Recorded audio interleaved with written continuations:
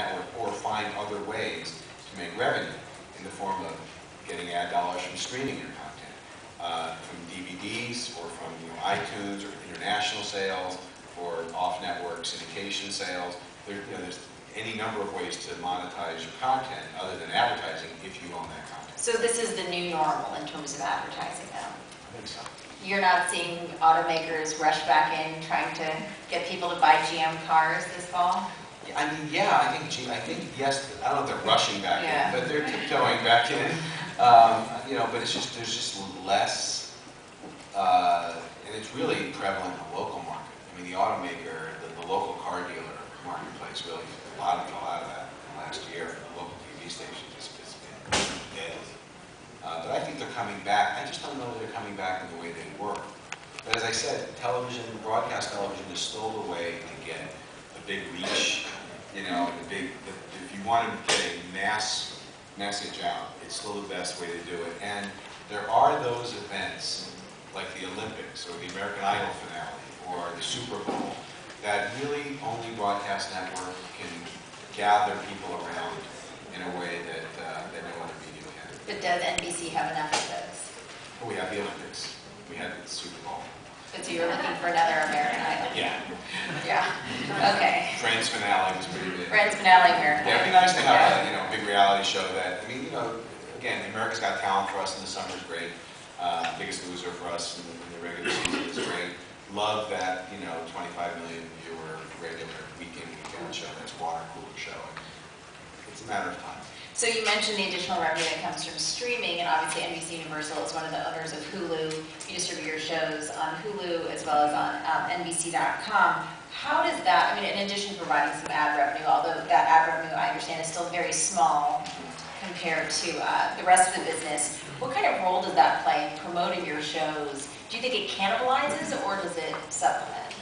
Our research has indicated that making our shows available online have generally not cannibalized, but have actually become additive, because even in the heyday of television when there wasn't any streaming, there was really no way to time shift unless you set your VCR and taped it, and nobody really ever did that. Even then, the most avid viewer of a television show would probably only watch half the episodes. That's the most avid viewer of a particular show. That's what it was. You love this show, but you're only around to watch about half the episodes. Now what we're finding is people sampling shows. I heard about this great show Dexter. I want to see it. I'm going to go online and watch it. That's Showtime, so we'll get the DVD. But I heard about this great show, Royal Pains, but that's also cable. Whatever, a show. The Office. By the way, The Office. The Office was actually an example of a show that was on our network, not really doing so well. And right when iTunes first came out, The Office was one of the first programs on iTunes. We all believe that putting The Office on iTunes turned The Office into a television show, because people sampled it. And when you sample it on a little tiny screen or on your computer screen, and you like what you see, you're going to eventually want to watch it on the big screen in your living room.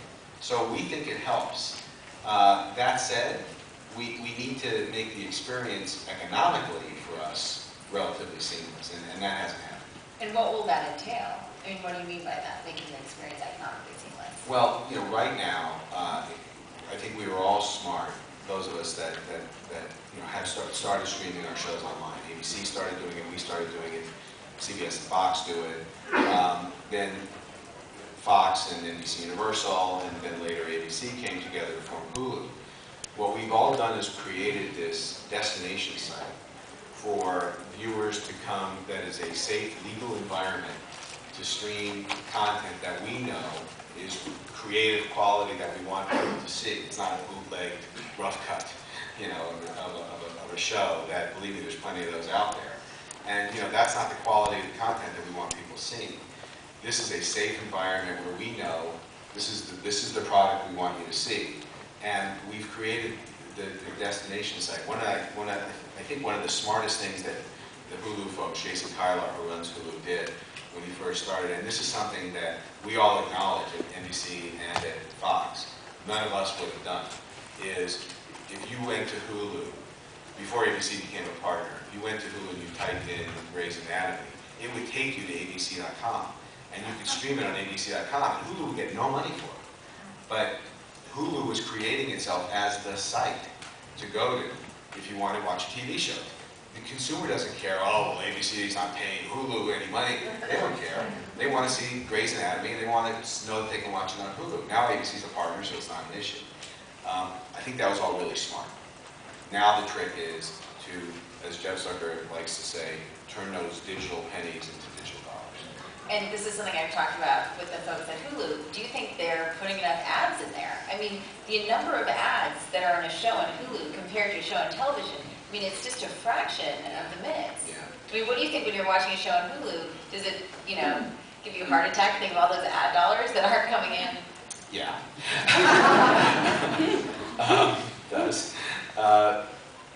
Well, see, that's the point. You know, Hulu, we're making the experience so great for viewers to watch it when they want, right?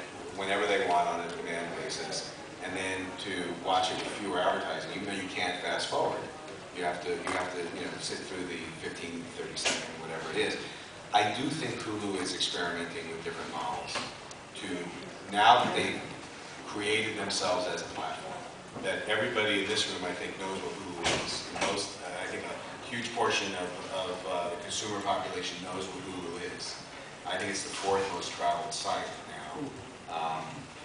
And I could be wrong about it, but I think it's way up there in terms of viewer visits. If now that Hulu has done that, now Hulu's got to really bolster up its economics.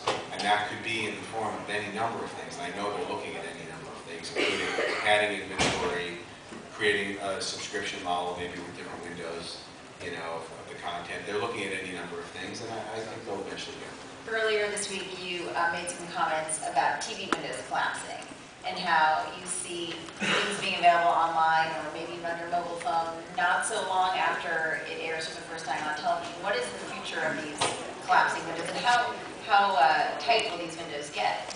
Well, I wish I knew. I wish I could tell you what the future is. But I think I just kind of go from my own personal experience, and I'm sure everybody here, you know, has a similar experience. It used to be you'd watch what was on because you really didn't have. If you were going to sit down and watch television, you'd watch whatever's on, and you pick the lowest objectionable programming to you, right? It means, okay, you know, oh, it's a repeat of MASH. Oh, I'll watch that, you know, because there's nothing else on I want to see. Now, in this day and age, with Hulu and DVRs and gaming and all the online twittering and blogging, with so many choices, people are going to watch what they want, when they want, and even then they're not going to have time to watch everything they want to watch. So you're not going to watch something by default anymore, which means that what was a hits-driven business, the television business and the film business, is now even more so. There's no middle class anymore. There's going to be hit television shows that drive revenue because people want to consume that show in any platform that they can, and whenever they want. And then there's going to be everything else. And in the days of shows, you know, I don't want to think of any examples, you know, but, you know, a show like My Name is Earl, which was a good television show in its day on NBC, but ultimately the audience trailed off. And now it's in syndication. A show like My Name is Earl is not a must-watch show.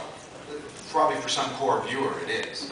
But for the vast majority of people that the studio needed to accumulate ad revenue or syndication revenue from, it's not so much. And it was a very expensive show to produce. So the risks are bigger in creating good television shows, and the rewards are smaller. The way to, I think, combat that is to try to, as quickly as possible, maximize the audience flow of your show. So you get it out on Hulu or on your NBC.com as soon as it airs, and you monetize it that way, in a way that's legitimate.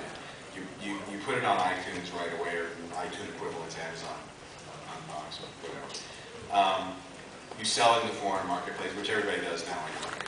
And maybe you sell a window to a cable partner immediately, where they can capitalize on an episode a week after it runs on your network, or 2 weeks after it runs on your network, instead of 2 years. The problem with that is you've got a whole